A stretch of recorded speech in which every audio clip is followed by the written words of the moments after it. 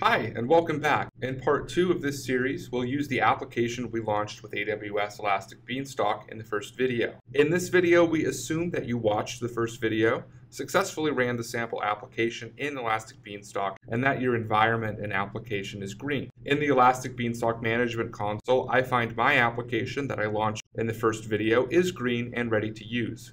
I open the application by clicking the URL in the environment page. The sample application has a few inactive links, but it does have an active sign-up link. Click this link to reveal the form. When your customer submits this form, the application stores that entry in DynamoDB and publishes a notification or message to the Simple Notification service. I would like to receive those SNS notifications in my inbox.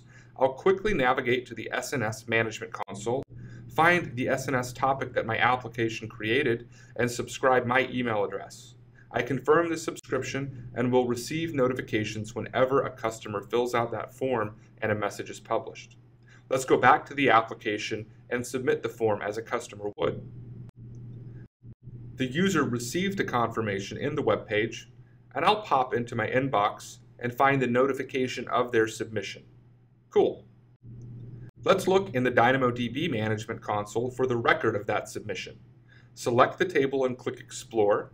We see the app has stored the user's name, their email address, and whether or not they want preview access to our cool new product. We'll come back close to product launch time, scan this table programmatically, and send everyone who has signed up an email. There's one final field here, theme.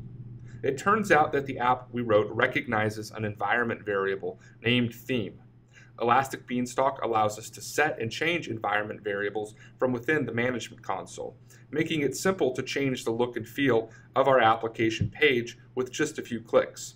In the management console, I choose the configuration link for my environment and find the theme entry.